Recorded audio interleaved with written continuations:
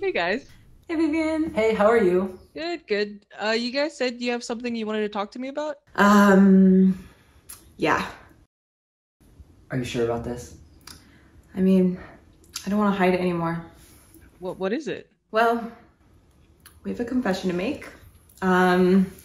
We plan to tell everyone in NSU at banquet, but we wanted to tell you first because you mean a lot to us. Okay. Remember how we would go out late for food a lot during winter quarter our junior year? And then there was that one time that you took us to Teg and then to Sonic, and then we read our horoscopes and it said that Mika and I were a divine duo. We had actually been psychologically priming you with words like taco and milkshake to make you take us there. Well, that's not what I was expecting. What do you mean? Isn't this a relationship confession? Us? Are you serious? Man, that's No a good way, one. no. But no. Okay. Well, thanks for telling me, but honestly, guys, driving to get food isn't that big of a deal. I mean, I ended up having fun, so... Hold on. There's more. You know how we started to get closer because we were on exec together that one? It's okay, Mika. I got this one. I got this.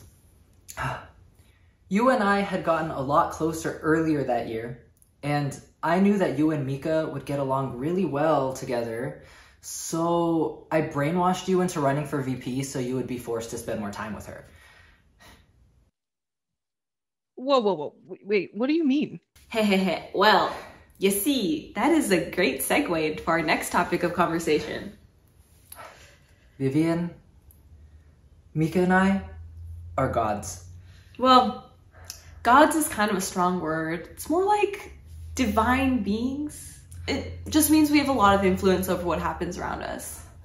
What we're trying to say is we've been in control of everything that's happened in NSU for the past 4 years. What? I know this is a lot to grasp, but just let me explain.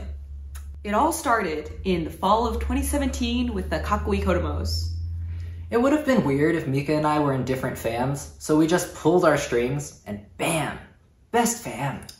Wait, then why did you leave Kevin and me with napping neckos? Yeah, I think people started to get kind of suspicious that the Kakui Kodomos literally obliterated everyone in every single event. So we kind of toned it down a bit after that year. Hold on. Doesn't this mean that there's nothing we can do to stop Saikou Shujinkous from winning this year?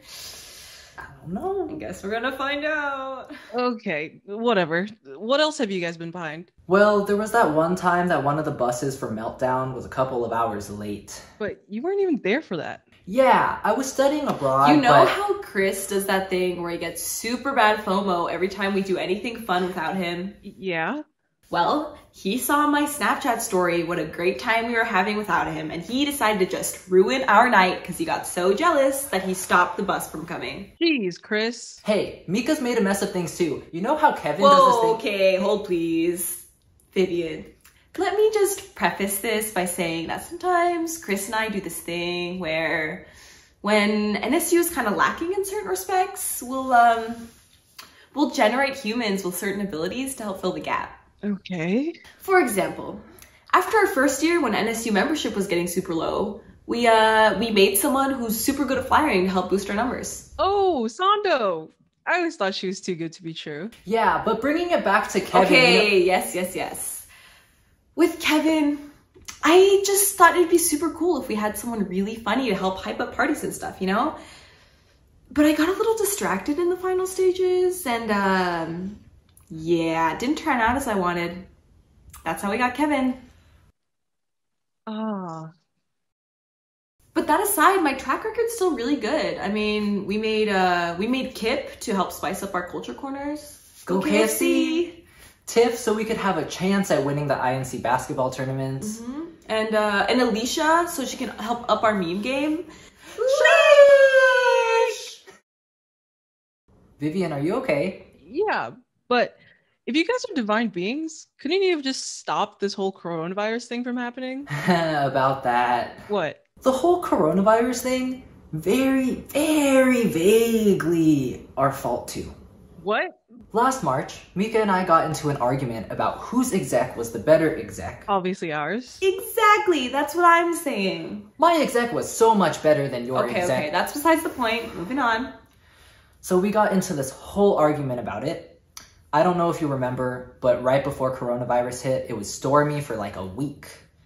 Basically, this guy has the bright idea to end our exec just because he already knew we were going to be more successful than him. I'm sorry, what? End our exec? You know, that's why coronavirus happened. Really? Well, anything sounds bad when you say it like that. I got too emotional, okay? And then things spiraled out of control. Hold on. That doesn't explain why coronavirus is still here, though. We stopped being exec last spring. Mika, go ahead. It's too much. Okay, I got this. Well, at that point, things had escalated so much that we couldn't really do anything about it. But we tried to make the best of things. I mean, who doesn't like taking their classes pass no pass, right? Wait. So you've been behind every crazy event that's happened in NSU for the past 4 years? Yeah. So Andrew and Ahmad's Japanese American Plumber Skit, that was your fault? No. That was just Andrew and Ahmad doing their thing. We could not have made something like that even if we wanted to. We definitely did not want to.